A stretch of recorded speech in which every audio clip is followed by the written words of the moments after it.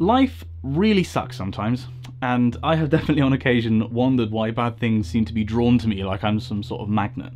But thinking about this for a bit recently has led me to think about birthday cake. I should point out, by the way, that this video wasn't just an excuse to eat a cake. Though I am still going to do that. Your body is made of an uncountable number of atoms. Bear with me here. A whole bunch of different atoms, mostly hydrogen, carbon, oxygen, but more interestingly, those atoms have come from really interesting places. Because there are so many atoms in your body, you, and every other person alive today, has about 200 billion atoms in them that were once in William Shakespeare. In fact, we all have about 200 billion atoms of pretty much any dead famous person you can think of in us. So, William Shakespeare, the Buddha, Marie Curie. Because generally in our lifetimes, atoms just don't get created or destroyed, though they can be through nuclear processes. Most of the time, if you find a particular atom, that atom has been that atom for a very long time. So you can trace where the atoms in your body come from.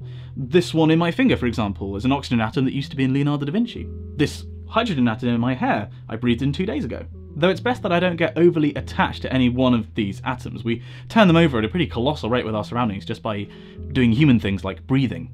Going back to the cake soon. Promise. What I find most interesting to think about is this. Every atom in me must have come from somewhere. It must have some source or other. And while we do exchange them with our environment at a huge rate every day, some of them will have been with us for a very long time. Some of the atoms in me will have come all the way from the human starter kit that my mum made and so come from her, while some of my other atoms will have come from the drink that I had 5 minutes ago. And now some of my atoms have come from this chocolate cake. Consider this. You still have atoms in you from every birthday cake you've ever had.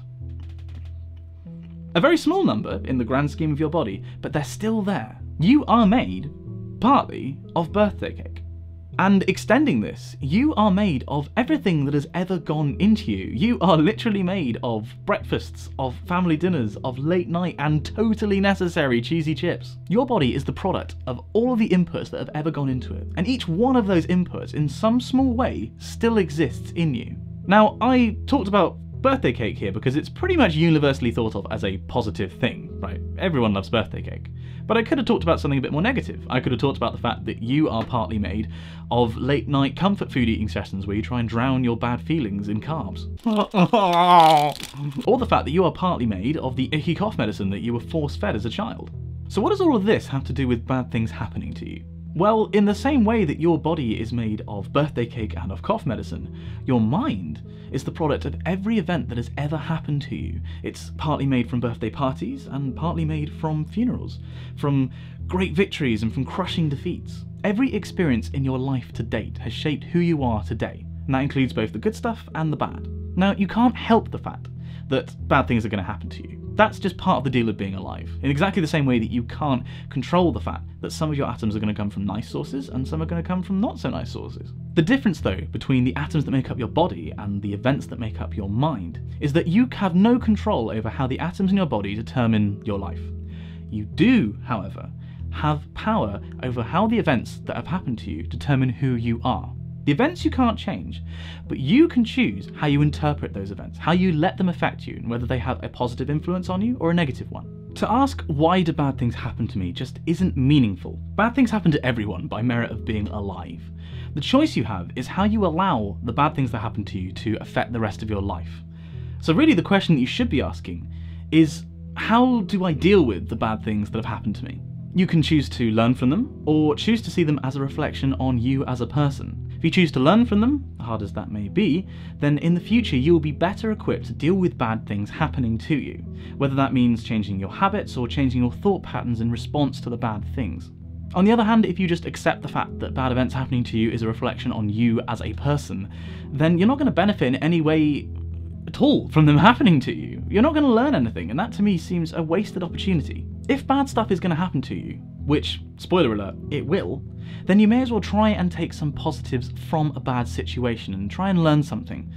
If you don't already do this, then maybe the next time something bad happens, try it out. Remember, a failure isn't a failure unless you fail to learn.